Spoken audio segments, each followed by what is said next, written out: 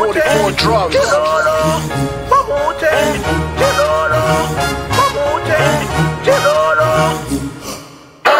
Boy, teacher, my teacher, I need a good teacher. Boy, halfway around the world if I could meet you. Boy,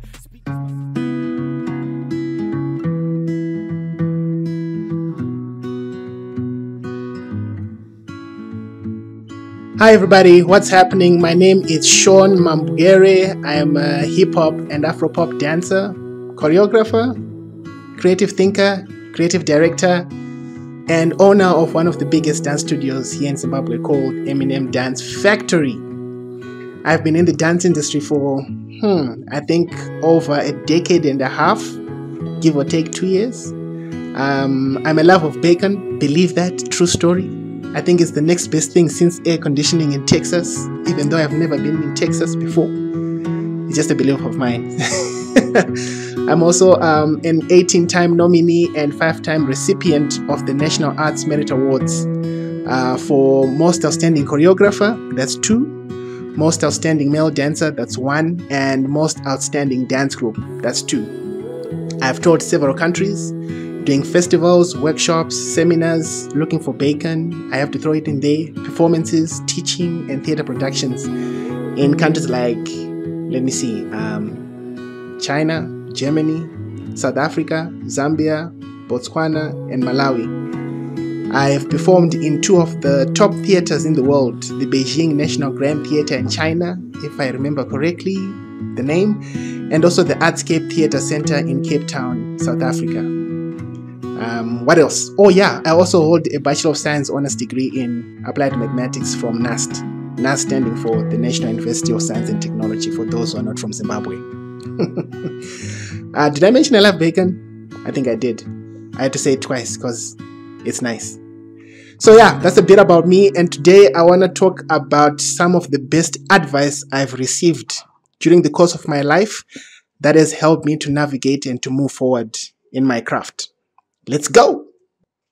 Yeah, so here we are. I think during the course of life, you need to look outside of yourself for you to be able to hear what other people think, what other people have experienced, for you to be able to navigate life and not make the same mistakes that people that have gone before you have made, which is why it's important to look for advice, seek for advice, and take what you can and apply it to your own life. So this section of our chat, I'm going to be sharing with you some of the best advice I've received during the course of my life. The first one I'll talk about is sleep. Never stop pushing yourself. Some say you have to sleep for 8 hours, but I say why stop there? Why not 9, 10? You have to strive for greatness. Sorry, don't listen. I'm kidding, everybody. But the best advice I've received, the first one I want to talk about is failure. Do not be afraid to fail. I think failure after long perseverance is much grander for me than never to have a striving good enough to then be called a failure. Let me repeat that again. Failure after long perseverance is much grander for me than never having a striving good enough to then be called a failure. I think I like what G.K. Chesterton says. He says it this way. He says, the only courage worth calling courage must necessarily mean that the soul passes a breaking point and does not break. Trust me, if I know many ways to fail in pursuing my craft and excellence, I can write a book. But it's not how many times you fall, it's how many times you choose to get back up after you fall. So do not be afraid to fail, keep moving forward. The other piece of advice that I received during the course of my life was disassociate yourself from following trends of culture. Someone described the generation of our time as people who they don't want the process, they just want the product. Yourself, care about the process. Don't be someone who wants to be careless and free. Be mature and grow in your wisdom and maturity every single day. Don't be obsessed about getting to the top. Be obsessed about growing. Because as you grow, eventually you'll get to the top. Because like I said, it's all about the process. not about getting to the product. And there's a big difference between glowing and having the light. Glowing is surface stuff that anyone can do. But when it's light, it's coming from within, going up, going out. So always make sure that you do not follow trends and you decipher what does your life look like in a culture that is going in a certain direction. You know, the other piece of advice that I received in my life was always look beyond your obstacles, right? Because when obstacles arise, you can change your direction to reach your goal. But what you should never do is change your decision to get there. A lot of people, when they see obstacles, they then quit. They throw in the towel. They throw out the baby with the bathwater. But like I said, do not change your decision to get there. When obstacles come, change your direction to reach your goal. Because the pathway to maturity is not first becoming an intelligent person, but it's becoming an obedient person. What you do with money, leisure, food, gadgets has more to do with your capacity and desire for solid food in terms of maturity than where you went to school or what books you read. What other piece of advice can I think of? Don't expect the world to treat you fairly all the time. Someone once told me that expecting the world to treat you fairly because you assume that you're a good person is like expecting the bull not to charge because you're a vegetarian. The bull does not matter what kind of food you eat. If you're in its way, it's going to come charging right at you. So if you live your life knowing that life is not going to treat you fairly, you have to develop thick skin and be assertive in who you are and know your identity and be able to stand your ground. I think it's super important in this life. And I think I just want to say right now, before I even continue with some of the advice I've received during the course of my life, Denzel Washington once said something that really resonated with me, you know, especially in this age where it's all about people knowing what you do because you post every single thing on social media. It could be eating, sleeping, brushing your teeth, blinking, breathing. Focus on the things that matter and things that bring change to life. Denzel Washington, he said something that resonated with me, and funny enough, it was a tweet. And this is what he said. What did he say? Just because you don't share it on social media doesn't mean that you're not up to big things.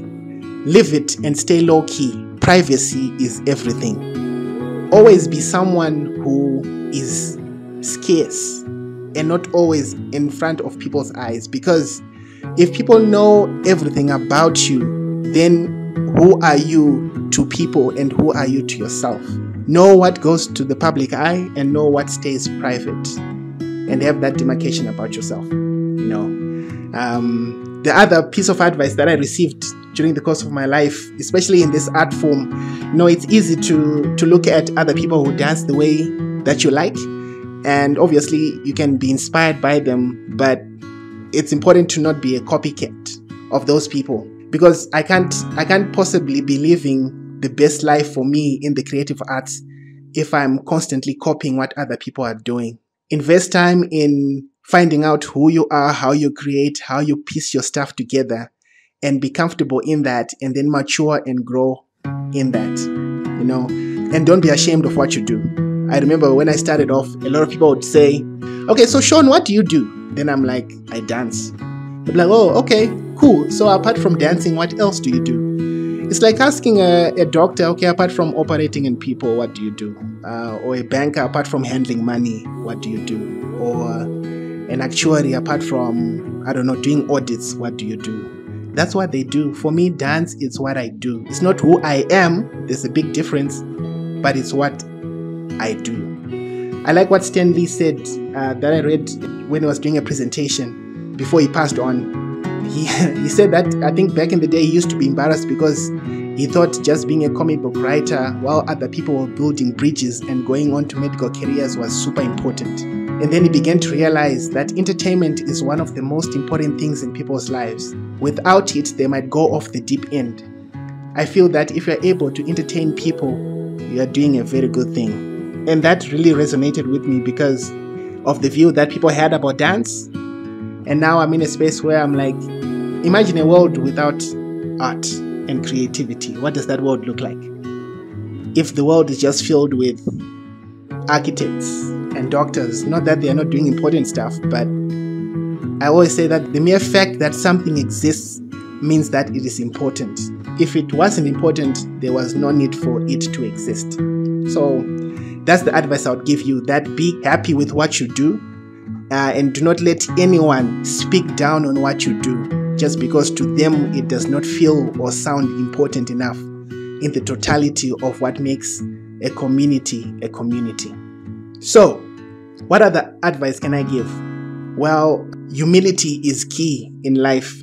Pride kills, and humility. The good thing about humility is it never loses. All right.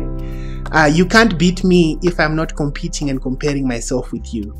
So humility never loses. And if you always work on your character and being humble, and you always mind your own business and you stay in your lane, then you have blinders like a horse and you're always focused on your goal moving forward. I've lived my life in such a way that I've always been a sponge.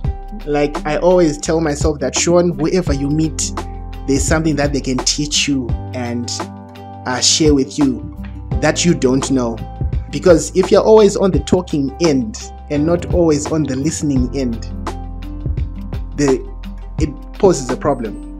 Listening means that you care about what you're hearing, because you are telling yourself that I might learn something I don't know. So always have a big ear that is willing to hear and a mouth that is not quick to speak and to say stuff. Do not be afraid to grow, and stop shrinking yourself to fit in spaces that you've outgrown. Be willing to move forward unashamedly. Be willing to venture forward without any remorse. Be willing to outgrow your spaces. That way you become a person who realizes their potential and keeps on moving forward without staying stagnant and staying still. Because in life everything is a fight. We might not get everything that we fight for, but everything we get, it is a fight. So once you stop fighting for what you want, what you don't want will automatically take over. So it's important to just keep the ball rolling. And the last thing I'll just share, the last piece of advice, there's more. It's procrastination. Remember, indecision about anything is still a decision, right? Make choices, be mature, make choices, and live by those choices, and be willing to face the consequences or the ramifications of your choices. And always remember to develop your communication skills, because once you open your mouth, you are telling the world who you are. I hope this has been helpful for you in terms of advice that I've received during the course of my life. Hope it builds you up, strengthens you, and remember the first one I talked about, strive for greatness. Don't stop on 7 hours of sleep. Go 8, 9, 10. Strive for greatness. I'm Sean, and I'm out. Thank you for spending time with me. See you in the next one. Peace.